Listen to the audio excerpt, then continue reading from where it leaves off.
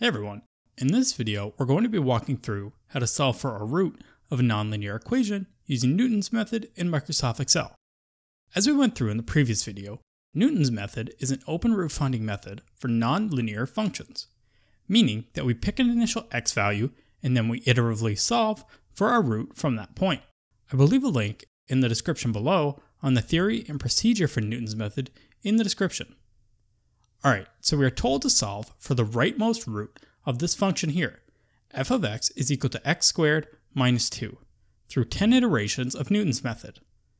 So, Newton's method in Excel is relatively easy to implement. The first thing that we can do in Newton's method is simply evaluate the derivative of our function, which I've already done here, and you can see this in the top right corner. Now, let's create 4 headers here. Let's call our first column iteration. And this will just be an easy way to quickly tell us which iteration we are currently on. Secondly, let's add x, current. This is going to be our current x value guess at this iteration. In our third column, let's evaluate our function at the current x value. Be sure to select the current x value cell for all of your inputs to x within your function. This will ensure that your formula works as we increase our iterations here shortly.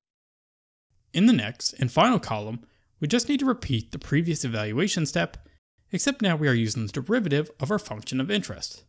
So let's just do that now. Alright, so now we can fill in this row here using our initial x guess. Let's just use 2.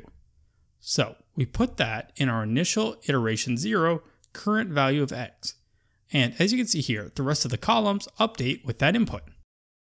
Now, to find our next value of x, we need to use the following formula, which was derived in our Newton's method theory and procedure video.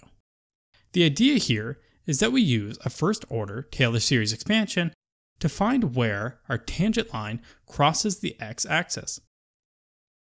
So, as this newly found x term is replacing our previous iteration's x value guess, we can put this in iteration 1's current x value.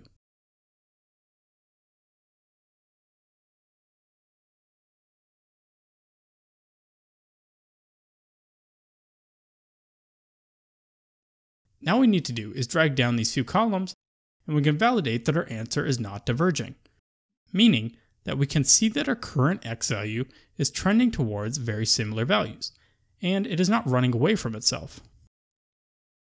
If these numbers were getting significantly larger or changing in different ways, then we could probably assume that our function is diverging, which means we will never get to a proper answer and we need a better starting guess. As you can see here, our answer is actually converging quickly and very well. If your answer is diverging, I highly recommend that you plot your function of interest and choose a better starting guess. However, this will not fix everything, as certain functions, like a step function, cannot be used in Newton's method, like we discussed in the previous theory video.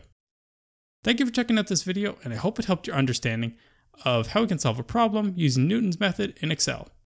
If you enjoyed, please like, subscribe, and consider checking out our Patreon page to support the channel. However, if you have any comments, questions, or concerns about the information I provided in this video, please leave a comment down below and I will do my best to address your concerns.